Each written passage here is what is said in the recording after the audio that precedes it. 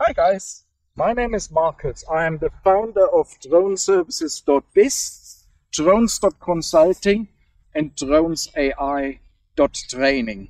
Now, some of you may have seen already my TEDx video showcasing how to use flying robots and third-party AI applications to collect aerial data, and I work here closely in this nature reserve with my park rangers to protect and monitor regularly the habitat, both fauna and flora. However, today I'd like to give you a quick demonstration of SPEXI. SPEXI is a Canadian company, is expanding its international operations, and what it does, it uses very cleverly a combination of small consumer drones plus the SPEXI app to collect aerial data and then turn that aerial data into high resolution, high profile digital resolution aerial images. Now the images that are being used are about 900 times better than satellite images, and what's best is probably if you're a pilot, if you've got one of these drones, and the drones available on the SPEXI network at the moment are the DJI Mini 2, DJI Mini 3 and DJI Mini Pro, not the Mini 3 Pro, not the Mini 4 Pro yet, because the Mini 4 Pro hasn't got the software development kit available by the drone manufacturer, which is needed for the app to talk to the drone. In addition to that, what you need is not the new smart controller, but the old controller and a mobile phone that can act and connect to this. Now I'm recording my screen here. I would like to show you how this all works. Hopefully we get SPEXI, we get the drone up and can collect all these SPEXI. So let's start this up. And actually, what I'll do is I'll fly from the beginning, because previously I tried this mission and I want to do it completely so you get a good idea. So the drone is going up now to 80 meters. 80 meters is the predetermined mission height. Now, in this particular area, because it's open space, nature reserve, I haven't got any particular challenges. So you can keep an eye from a safety perspective on the screen. But when I flew the first SPEXIGONs, and you can see this hexagon on the screen here, which is made up out of either waypoints or panorama shots. The one you can see on the screen here is 7 panorama shots that are done within this hexagon, or as SPEXI call it, the SPEXIGON. So what the drone does now, it flies up to 80 meters. Once it's up autonomously, it goes to the middle point first. So you can see the H is on the screen, that's my home location. And you can also see here what the drone gets to see. When I make this bigger, it's actually quite nice to use. So the drone then goes to that point, starts collecting images all together. All these 7 panoramas within a SPEXIGON make up 119 images. And once it's collected those images, it comes back to you autonomously. You then can land it, you can upload the data to the SPEXI.com server through the explorer.spexi.com app, which is the web browser actually. So you have an app on the phone that controls the drone, and you also have got a separate web portal that you can use to upload the image data that you have collected as part of our flying mission. Now you need to be mindful when you fly in more dense locations, particularly within Europe, because in Europe the transmission signal of these receivers is by law reduced. There's a CEE regulation that requires a lower transmission signal strength than you would have in the US. In the US you've got, and in Canada I think as well, lucky enough you've got FCC, so it's easier to fly there.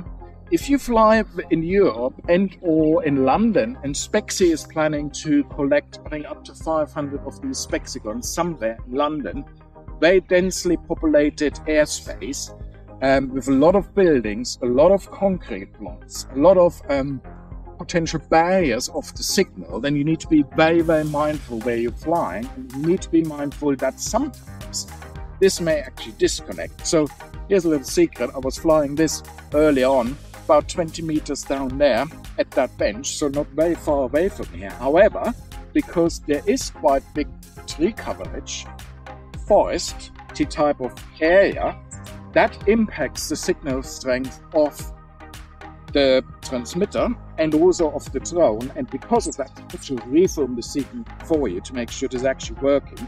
We're actually collecting all the data. Now, because I'm in an open space, it seems to be working actually pretty fine. I can see the pictures here. We are right over there right now, over one of the football playing fields. So the drone is still collecting that air data. There isn't much you as a pilot need to do other than keeping an eye on, seeing what's happening. I can see now we got 45 pictures right now, so we're roughly halfway through of the 119. Let the SPEXI let the drone continue doing that.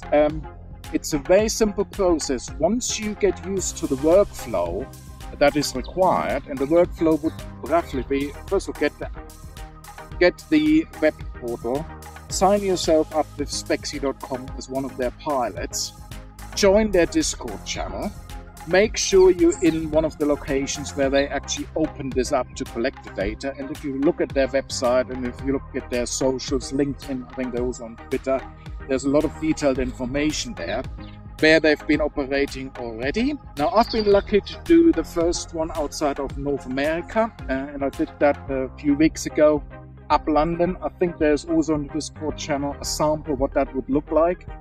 The aerial images you're getting out of this application and this way of collecting data is astounding. It's amazing. One important thing I mentioned earlier on when I first recorded this video, almost forgot it now, it's very important. If you used to drone videography, or taking videos rather than photos, what you will probably have been using in the past is ND filters. Now, ND filters certainly don't work for photos, but for the purpose of collecting air data for SPEXI.com, please do not fly with an ND filter, because what it does is it reduces some of the visibility, it changes the image quality to some extent, and that is not what is wanted. So we want to get here the highest quality of images that are available. And I'm just checking, it's still doing this. So a typical mapping mission for something like this with 119 pictures, 7 panoramas, takes roughly 8 minutes, give and take. It depends on the type of the drone. As I said, you can use the Mini 2, Mini 3, the Mini 3 Pro. Mini 3, I think, for the mapping purposes, is actually seemingly the best drone, because what it does is it does it in enough performance, enough speed, and the Mini 3 Pro even takes a little bit longer than the Mini 3. Mini 2, having said that, there's the Mini 2, the Mini 4K out now. Now, I'm not sure, you might want to check if the SDK is actually available for this or not. It might be by now, but definitely Mini 2, Mini 3, Mini 3 Pro, all of this works here. And in order to do that, you get the drone, get the controller with the drone, get a phone, ideally a second, cheaper phone. Needs to be Android. I don't think that's available on iOS, because again, the SDK, it used to be open in iOS. I think DJI, the manufacturers of the drone, have actually closed that down. So you need to be in an Android environment. And I'm just checking now, we've got 102 pictures, so we've got a little bit to go. The drone is now collecting the last panorama of the SPEXI gone. You can see it's at 81 meters still. It's about 113 meters away from me. It does this bit by bit. It takes the pictures, and once it's completed that, we've got 10 more to go. It goes automatically into return to home mode, returns to the location where I started, so roughly here. I will then do a hand catch, hand landing, and show you how this works. And typically this is one good way of doing it if you're familiar with the drone and if you feel comfortable doing it. My recommendation would be, don't just put the flat hand out. My recommendation would be, use your fingers, go underneath the drone, it will sense you, and then grab the drone and hold it. So it's telling me now it's finished with all of this, so I can go back to the flight actually, and I can say return home. And the way of doing that is you can either do it via the app, or I just press the return to home button, and you can see now it's going into return to home mode. Now I tried this out early on. Once you're in return to home mode, you still can control the drone, so you still can do the yaw, so it's turning, your pitch and roll, and also your throttle, your up and down, which is important when you want to do the hand landing. We're just waiting now, so it's still 20 meters away from me. It should come right above. Let's visually confirm that. Yep, it is right above, up at, it's actually gone higher now, to 100 meters. That is the reason for the settings for return to home in the DJI at 100 meters. So you need to be mindful of that, of your local flying environment. It's gradually coming down. Now I can hear it coming down. It's 60 meters. Again, make sure when it does that, the space around you is clear. There isn't any people nearby, which is fine here, but in an urban environment, you need to be a little bit more mindful of that. The drone is coming down now, so let's keep an eye on it. It's at 20 meters. You might be able to hear it now also at the camera. And once it's coming down, actually I can do it via bring it down, and usually our safety comes away from me. Then I just touch it by hand and switch it off, and that's it. The AL data has now been collected. What we need to do next is we need to take the SD card out, because the data sits on here. We need to put it into either, often what I do when I'm in the flying field, I've got a USB OTG connector here, put the SD card in. I use my other phone to upload the data from the panorama pictures we've just taken. And then in the meantime, I can unlock the SPEXI again for the drone and send it up if I wanted to do a waypoint mission for me. What I'll do is I'll record how the data is being uploaded to the portal. I'll probably do a time lapse, because otherwise we'll be sitting there for ages just watching this and doesn't really add anything. And then show you once the data is available on the SPEXI.com portal.